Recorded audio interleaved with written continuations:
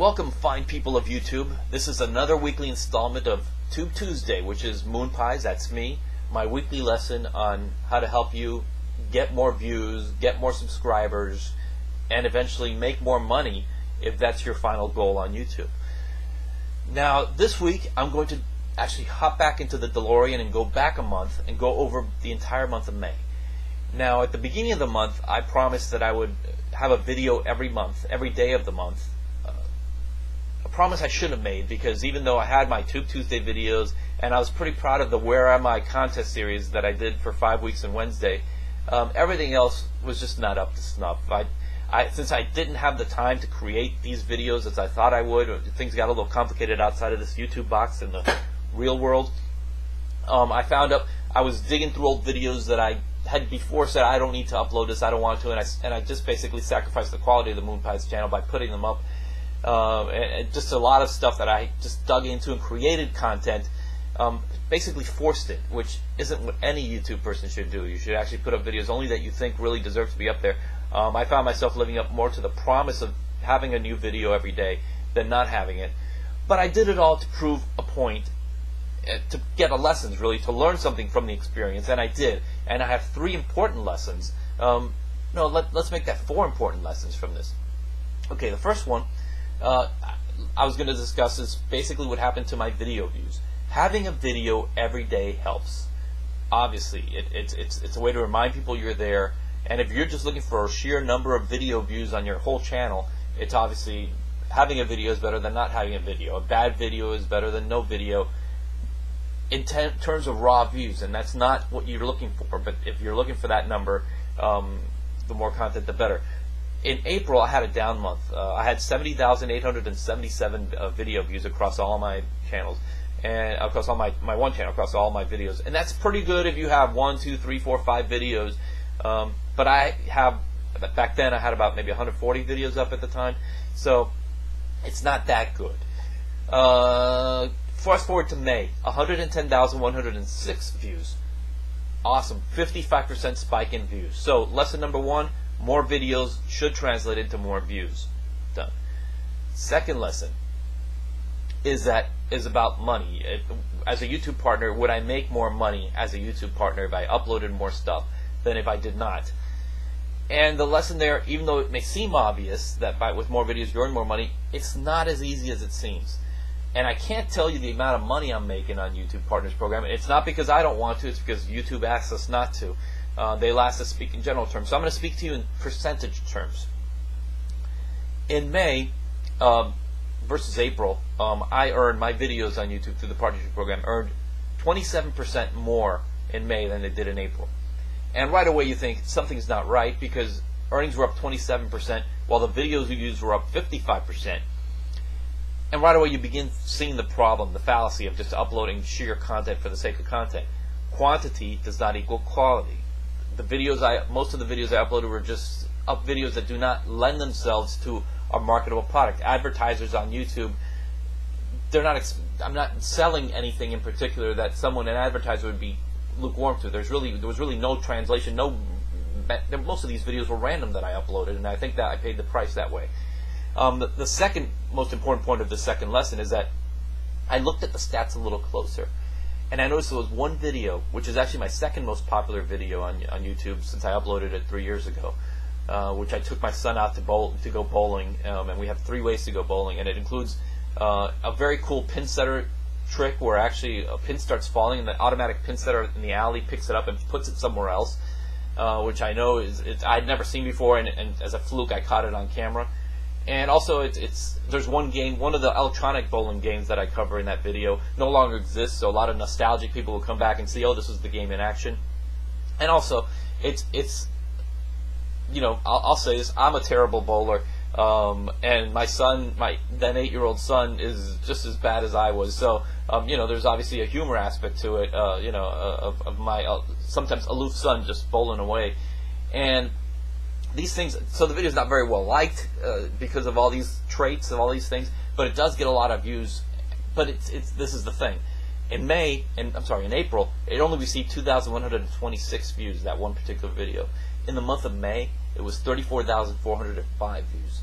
So I take that, if I take those views out, if I assume that whatever anomaly that led to that spike in May, and the video is streaky, sometimes it'll have like a hot month and then a cold month, I take that out, the video views only went up 10% to 75,701, and the money I made only grew up by just 1%. So on an adjusted basis, having more video views, that didn't necessarily win me more money. So I think that's, earn me more money. I don't want to say win. It's not a contest. You have to earn this. And my third lesson has to do with subscribers. And if I'm going to be the golden corral of content, and I'm just going to put quantity on the buffet spread and not give you the good quality stuff you want, I knew I was going to pay the price for this. I knew I was going to pay the price in subscribers. Let me get down to the nitty-gritty. In April, throughout the month of April, I gained 263 subscribers. 263 new subscribers signed up. In the month of May, 311 new subscribers signed up. Maybe that was one of you. Maybe you're one of these 600 or so, almost 600 or so people. If so, thank you. The problem is that we need to deal with net subscribers. And that is, for everybody that comes in, how many come out? And in April, I lost 60 subscribers. So 263 minus 60, I get to 203 net subscribers. A decent number. It'd been low relative to what I was back in December when I had a very popular video on YouTube. But still, obviously, I'm happy with any video subscriber gains. And so 203 is a decent number. Flash forward to May, even though I had 311, I lost 100 of you. So the net subscriber gain there was 211. So from 203 to 211 doesn't sound so hot, when you look at the net number. And I think what happened is the reason I lost 100 subscribers, 100 of my 55,700 or so subscribers, is that a lot of people, they got these daily videos and just, it would just, whenever they go to the YouTube homepage, they see this video and it's like just my nonsense, my non-YouTube Tube Tuesday videos. And I think that I paid the price by not having a direct theme to the channel. And I'm still going to continue to put things that I think are valuable, even if they're not related to making money on YouTube on this channel, because it's my only partner channel, especially if it's something that I think will be popular and relevant to what the YouTube community. But I don't want to do the random stuff where I'm just putting junk just for junk's sake, just to say I have one video every day. That was my big mistake. My fourth and final lesson that I learned is that of my top 10 videos on that were viewed during the month of May, you're probably not going to guess how many of them were ones that I actually uploaded during the month of May. And the answer is just one. Just one of my 10 most watched videos in May were actually 10 of my highest earning and highest views. And this is the problem. When you have videos, a lot of times my most watched videos are still from 2007, 2008 some months. Videos don't die on YouTube. This isn't a hit record that it gets played for a few weeks by the top 40 radio station and then gets discarded. These things live on and on, which is the beauty of these old videos that you can make, over years, still be collecting, a good traffic view, good audience, ways to promote yourself through these old videos. And the one video I should point out was my Dwayne Wade. It was at the second or third day of the month. As a Miami Heat season ticket holder, I won a pair of Dwayne Wade shoes, not his real shoes, but he has some new Nike Air shoes, which are really light, just 13 ounces, not as light as Derrick Rose shoes, I know, but Wade did beat Derrick Rose. Okay, and they came out. They invited us, it was maybe about 300-400 of us who won the shoes to come to actually hear the presentation and be awarded the shoes. And this was the day before the shoes came out to the public. So before they hit retail stores, I had this pair of shoes, these $140 shoes that I got for free, and that went to my oldest son. I didn't even get to keep them. I got them in the size for him. And I said, I have this, perfect. And I just pulled over by the side of the parking lot before I left and just filmed a little unboxing video right there in front of the arena. So it got about 4,000 or 5,000 views, something like that. But it was good interested traffic because I was timely. I got a product that people were going to be interested in looking for on YouTube, and I managed to do it right before anybody else was actually unboxing or doing anything for the thing. So I was able to beat everybody to the punch, and I think that really helped with that.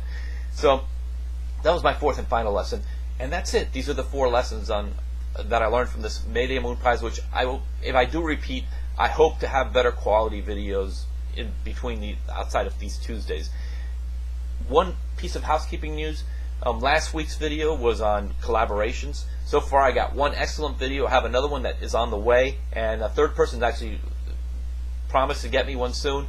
So I don't have enough videos for this, and I'm going to make the video either way, but I may just have to wait a week or two until I get enough videos. So it's a real simple way for you to get promoted right now.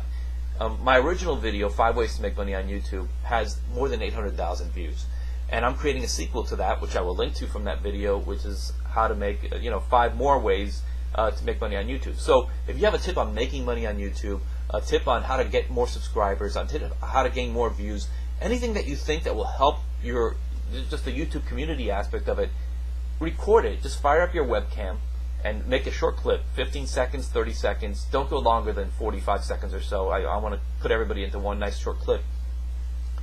Send it over and film it, and you don't have to put it on your page if you don't want to. You can, and then just drop me a line to let me know, or send it as a video response to this, and I'll see that. And then I'm going to compile them, and then I'm going to take them and just make a video with your tips to pass on to people. And on everybody's page, every video that I do use, I'm going to link to their YouTube channel. So it's going to be great promotion for you. It's going to be, I think, a very popular video for me. So it'll be a great experience for all of us in this collaborative experience. So that's it for now. Hopefully I'll get that video up in the next week or two. So if you're working on something, get it done and get to me on that. And that's it. I'll see you next week. Thank you.